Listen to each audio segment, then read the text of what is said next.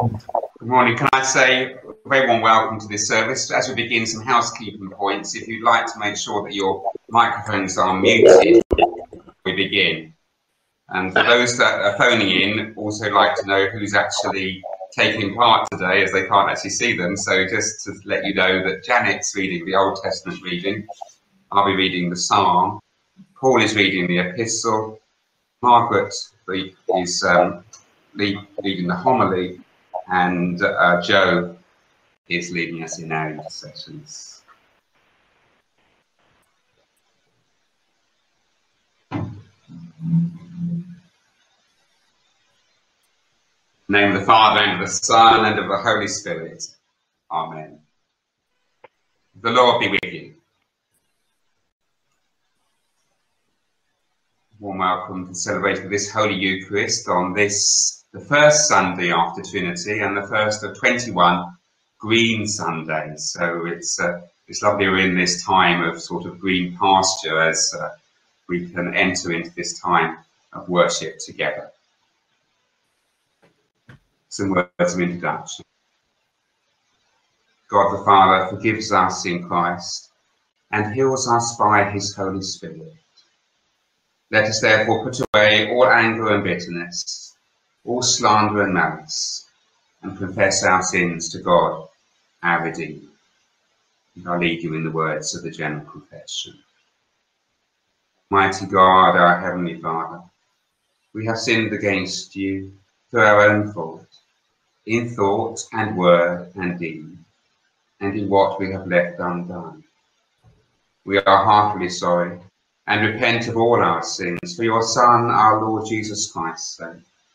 Forgive us all that is past, and grant that we may serve you in newness of life, to the glory of your name. Amen.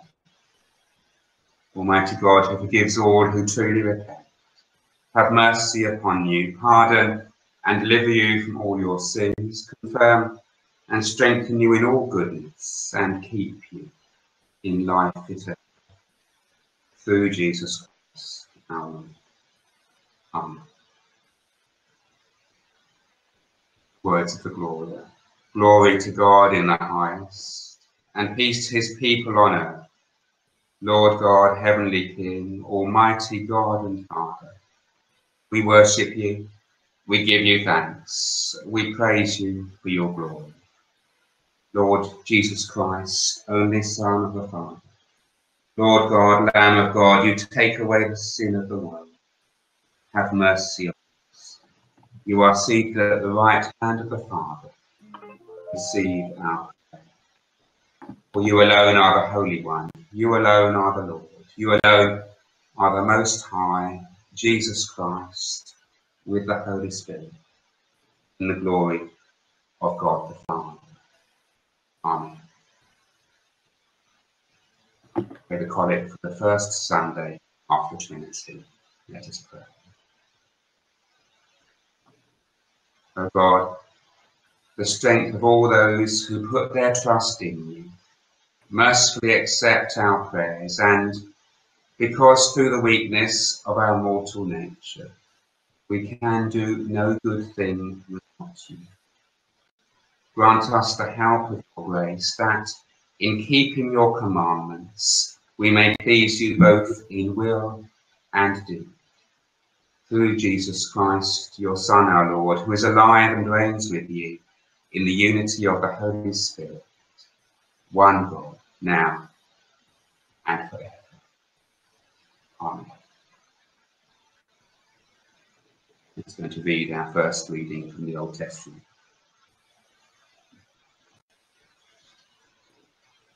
The Old Testament reading is taken from the book of Genesis. The Lord appeared to Abraham by the oaks of Mamre as he sat at the entrance of his tent in the heat of the day. He looked up and saw 3 men standing near him. When he saw them, he ran from the tent entrance to meet them and bowed down to the ground. He said, "My Lord, if I find favour with you, do not pass by your servant." Let a little water be brought, and wash your feet, and rest yourselves under the tree. Let me bring a little bread, that you may refresh you, and after that you may pass on, since you have come to your servant. So they said, do as you have said. And Abraham hastened to the tent to Sarah and said, make ready quickly 3 measures of choice flour, knead it, and make cakes. Abraham ran to the herd and took a calf, tender and good, and gave it to the servant, who hastened to prepare it. Then he took curds and milk, and the calf that he had prepared, and set it before them. And he stood them under the tree while they ate. They said to him, where is your wife Sarah? And he said, there, in the tent. Then one said, I will surely return to you in due season, and your wife will have a son. And Sarah was listening at the tent entrance behind him. Now Abraham and Sarah were old, advanced in age. It had ceased to be with Sarah after the manner of women. So Sarah laughed to herself, saying, after I have grown old, and my husband is old, shall I have pleasure? The Lord said to Abraham, why did Sarah laugh and say, shall I indeed bear a child now that I am old? Is anything too wonderful for the Lord? At the set time I will return to you in due season, and Sarah shall have a son. But Sarah denied, saying, I did not laugh, for she was afraid. He said, oh yes, you did laugh. This is the word of the Lord. Thanks be to God. Psalm today is Psalm 116. Gracious is the Lord and righteous. I love the Lord, for he has heard the voice of my supplication, because he inclined his ear to me on the day I called to him. How shall I repay the Lord for all the benefits he has given to me? I will lift up the cup of salvation and call upon the name of the Lord. I will fulfill my vows to the Lord in the presence of all his people. Gracious is the Lord and righteous. Precious in the sight of the Lord is the death of his faithful servants. O Lord, I am your servant, the child of your handmaid. You have freed me from my bonds. Gracious is the Lord and righteous. I will offer to you a sacrifice of thanksgiving and call upon the name of the Lord. I will fulfill my vows to the Lord in the presence of all his people, in the courts of the house of the Lord, in the midst of you, O Jerusalem. Alleluia.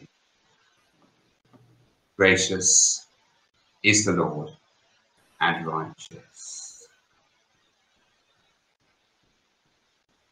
I'm now going to read our epistle from Romans chapter 5. Today's epistle is taken from Paul's letter to Romans. Therefore, since we are justified by faith, we have peace with God through our Lord Jesus Christ, through whom we have obtained access to this grace in which we stand, and we boast in our hope of sharing the glory of God. And not only that, we also boast in our sufferings, knowing that sufferings produce endurance, and endurance produces character, and character produces hope, and hope does not disappoint us, because God's love has been poured into our hearts through the Holy Spirit that has been given to us. For while we are still weak, at the right time Christ died for the ungodly. Indeed, rarely will anyone die for a righteous person, though perhaps for a good person someone might actually dare to die. But God proves his love for us in that While we are still sinners, Christ has died for us. This is the word of the Lord. Thanks be to God.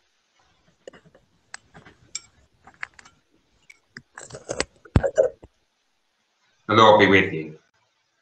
Hear the gospel of our Lord Jesus Christ according to Matthew. Glory to you, O Lord. Jesus went about all the cities and villages, teaching in their synagogues and proclaiming the good news of the kingdom, and curing every disease and every sickness. When he saw the crowds, he had compassion for them because they were harassed and helpless, like sheep without a shepherd. Then he said to his disciples, "The harvest is plentiful, but the labourers are few. Therefore, ask the Lord of the harvest to send out labourers into his harvest." Then Jesus summoned his 12 disciples and gave them authority over unclean spirits to cast them out and to cure every disease and every sickness. These are the names of the 12 apostles. First, Simon, also known as Peter, and his brother Andrew. James, son of Zebedee, and his brother John. Philip and Bartholomew. Thomas and Matthew the tax collector. James, son of Alphaeus, and Thaddeus, Simon the Cananean, and Judas Iscariot, the one who betrayed him. These 12 Jesus sent out with the following instructions: "Go nowhere among the Gentiles, and enter no town of the Samaritans, but go rather to the lost sheep of the house of Israel. As you go, proclaim the good news: the kingdom of heaven has come near. Cure the sick, raise the dead, cleanse the lepers, cast out demons. You received without payment, give without payment." This is the gospel of the Lord. Praise to you, O Christ. Margaret's now going to lead us in our homily today. May the words of my mouth and the meditation of all our hearts be acceptable in thy sight, O Lord, our strength and our Redeemer. Amen. Since lockdown started on March the 23rd, nothing has seemed normal. We now inhabit a world of social distancing and a world bubbling with discontent. There is no meeting friends for a coffee or going out for a meal or for a drink in the pub. We miss seeing our friends in St Mary's and taking part in the services there. The hospitality industry has been hit very hard. This morning's reading from Genesis is sometimes known as the hospitality of Abraham. The Lord appeared to Abraham, and Abraham responded with alacrity, offering hospitality and doing all that he could to serve the 3 visitors. In the Gospel reading, it's the other way round. There we see Jesus doing all that he could to serve the people by meeting their needs. Seeing the distress around him, he is full of compassion and instructs the disciples to help in his work. They are to go and proclaim that the kingdom of heaven has come near and do what he does. One thing is a bit puzzling, though. They are not to go to the Gentiles or to the Samaritans. Why is that? There is no one answer to this, and you may have your own ideas. My suggestion is prompted by the poem of George Herbert that starts, "Love bade me welcome," in which there are several biblical allusions. Those with a good knowledge of Scripture, in Herbert's case, the King James Bible, would recognise the allusions and appreciate the poem in greater depth. Similarly, Jews well versed in the Hebrew Scriptures would be more likely to recognise in Jesus and the disciples the signs of the kingdom that were promised in their Scriptures. And Paul had excellent knowledge of the Scriptures and would have had no hesitation in saying that the kingdom of heaven has come near because Jesus has come. Writing to the Romans, he said, "Through faith in Jesus Christ, we have access to God." He also said, "Even though we may suffer, we have a hope that will not let us down, because God's love has been poured into us by the Holy Spirit." God's love and the things of heaven can only be received. In order to receive, we may, like Abraham's wife Sarah, need to let our assumptions go, so as to entertain and let something new develop. In the poem which starts "Love Bade Me Welcome," George Herbert uses the word love as a synonym for God. In this poem, Jesus is the welcoming host who serves at table. Jesus is our host in the Eucharist. On Thursday, in the Church's calendar, it was a day of thanksgiving for the institution of Holy Communion, Corpus Christi, for the gifts of the sacraments of bread and wine that we normally do receive in kind. That calendar also commemorates many people whose faith and discipleship, like those first disciples and St. Paul, brought the kingdom of heaven nearer to the people of their day. Tomorrow, the spiritual writer Evelyn Underhill is commemorated. Of love, she wrote, "Love is creative.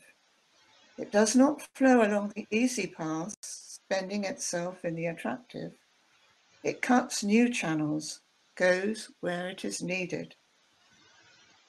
We need God's love, and the world needs God's love. With God's grace, may we, in the power of the Holy Spirit, be and go where his love is needed. Amen."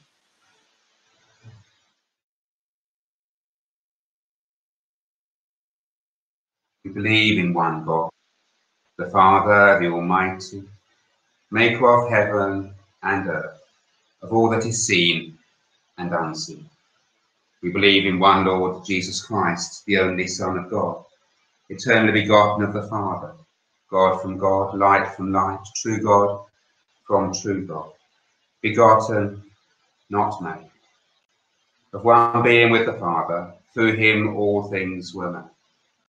For us and for our salvation, he came down from heaven, was incarnate from the Holy Spirit and the Virgin Mary, and was made man.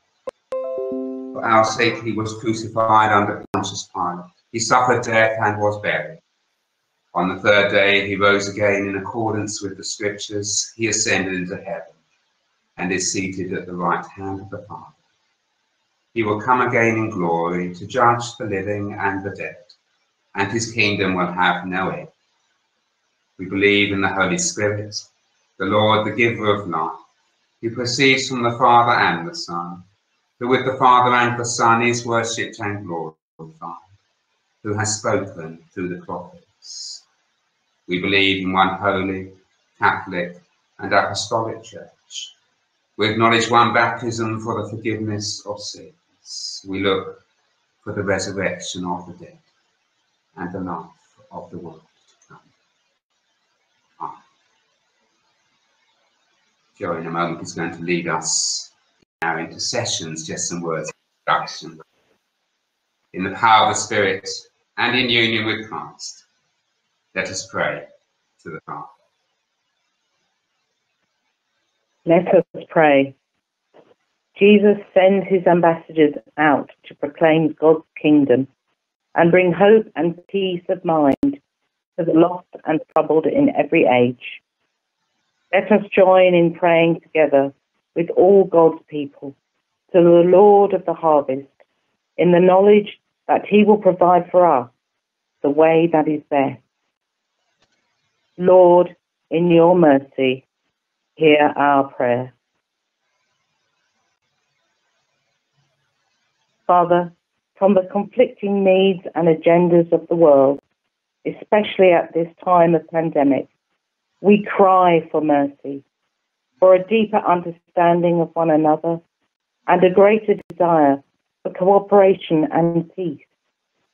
We pray for sensitivity in handling delicate negotiations and the wisdom that respects and listens.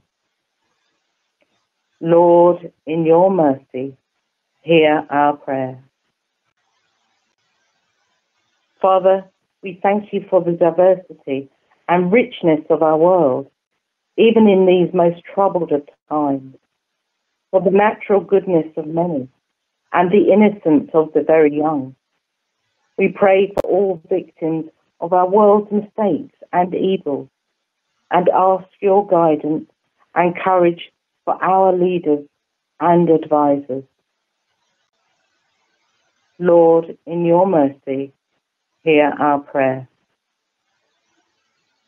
Father, we thank you for the joy of our families and friendships, that we will and can be reunited once again as lockdown eases.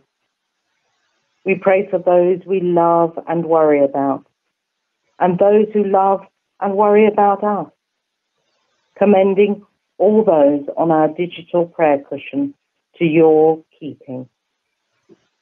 Lord, in your mercy, hear our prayer.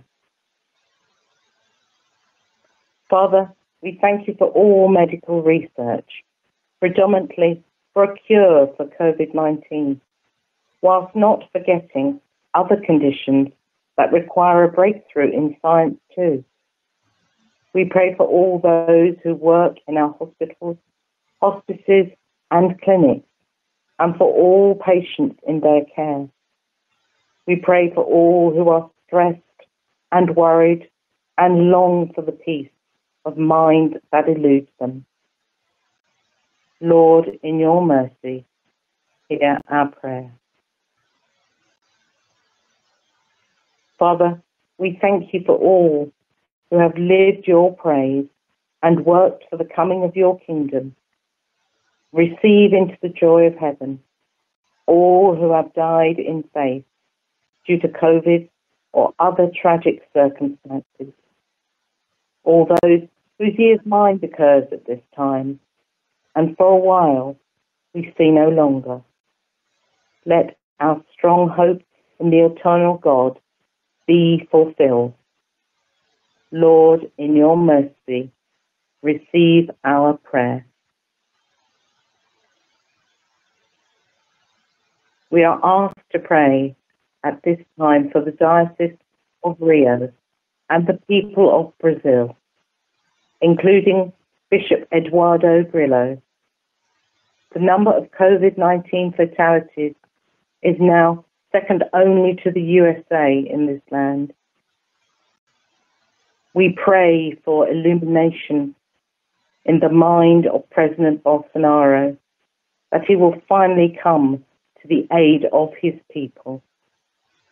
Lord, in your mercy, hear our prayer. Father, we thank you for all who sense your calling, lay and ordained, and respond to it with joy. We pray for Fr Andrew, who continues to steady our metaphorical ship. Those ordinands, including Sarah, who will be ordained deacon to serve at St Mary's as soon as our earthly restrictions are eased regarding church services. We pray for her, and we pray for all our congregation and our parish to share the joy of your peace.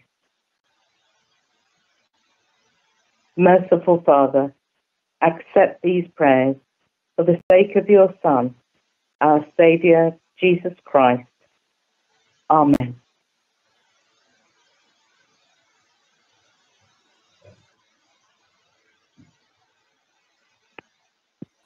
Come to the point in the service when we share the peace together, and again, as we've done before, just a short time together, which will then be broken by the hymn, which is a lovely hymn, Thou Who Camest from Above, which is sung by the singers, the choir of Rochester Cathedral. So, some words of introduction to the peace. Peace to you from God our Heavenly Father. Peace from his Son, Jesus Christ, who is our peace. Peace from the Holy Spirit, the life giver. The peace of the triune God be always with you. Let's offer one another and a peace. Peace be with you. Peace be with you. Peace be with you. Peace be with you. Peace be with you. Peace with you. Peace be with you all. With you. Peace be with you. Peace be with you.